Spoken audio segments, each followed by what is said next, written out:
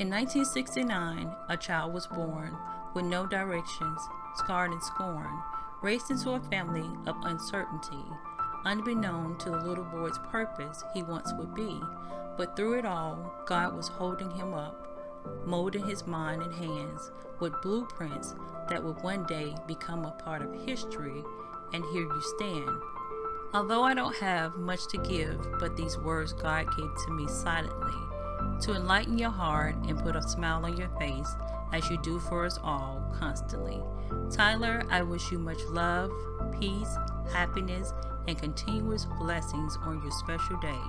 You were born to be a guiding star, so continue to shine. Sonya. 92, 93, 94, 95, 96, 97.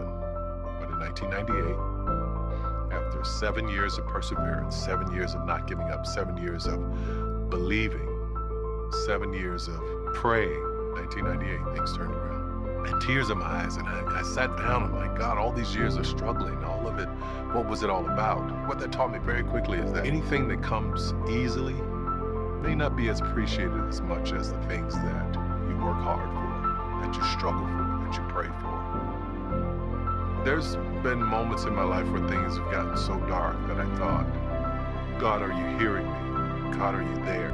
But there was never a moment where I thought there wasn't a God. My prayer is that I'm able to maintain in all of this, in all levels of this wonderful thing called success, but at the same time, be human enough to make mistakes and be flawed, but be strong enough that my mother would be proud. I thank God for my mother and my grandmother and my great-grandfather and my grandfather. They were all ministers in the church who, no matter how bad things got, they told me to always pray, always believe. And that's where my faith has come from. My mother, who didn't have some great legacy, she didn't have millions of dollars to leave me, but what she did was she taught me about God. It's all about trying to help somebody cross. Rather than being an icon, I want to be an inspiration. I want you to hear this. There are people whose lives are tied into your dream. Own your stuff. Own your business. Own your way. This is what happens when you dream, when you believe, when you have faith, when you pray, and when you work your ass off.